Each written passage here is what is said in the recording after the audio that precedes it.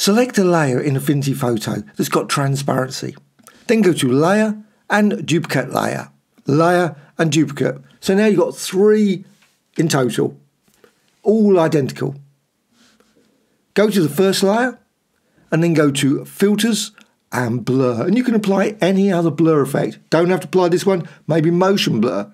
But I'm just going to go for a nice blurring effect background. Around about 65, 70, up to you. Click OK. For the second one, here, go to Effects. Click here, and then just go here to Outline. Make certain you check that, highlight that, and then change the radius and increase it so you can now see you've got this black line. And of course you can vary it, make it as thin or as thick as you like. I'm just going to go with about there and close. With this layer, go up here to the blend modes and go all the way down the bottom and select Erase. And now you've got this look through image. You've got the outline and you've got the blur. Or you can select all of those layers and then go to Layer and down to Merge Selected. So they're all merged into a single layer. Once you've got that, you can of course copy it multiple times. Hold down the Alt or Option key and drag.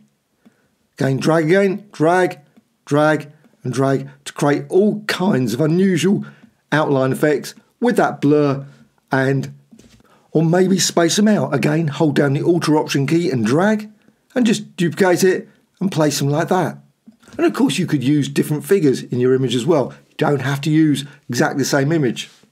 Another possible, hold down the Alt or Option key and drag and just create a very subtle movement so you get this lovely sort of contour effect, just dragging off like that.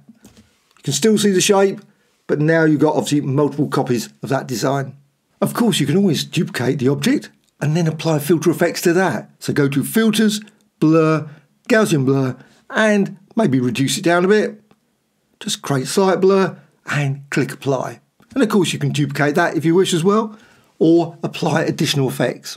You can also select the layer and then go to Layer and New Pattern Layer from Selection and create all kinds of different pattern designs. Perhaps hold down the Alt or Option key and duplicate and create a pattern there. You can also remove the original pixel design. You can also use this as a great source for brushes. Select the layer, then go to the Brushes panel, right side menu and down to New Brush from Selection. Once you've got that, double click, bring up the design, and then you can modify the size as well as spacing, as well as dynamics such as size jitter. Click Close.